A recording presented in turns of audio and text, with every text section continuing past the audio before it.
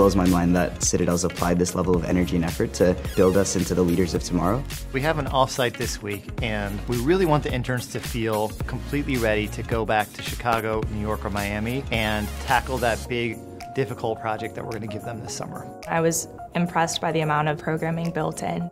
I think one of the big things that I took away was learning how to collaborate with people that aren't necessarily like you. It's very flat and it's very meritocratic. And here, everyone wants to see each other succeed. In our group projects, it was mind-boggling how everyone was so eager to contribute.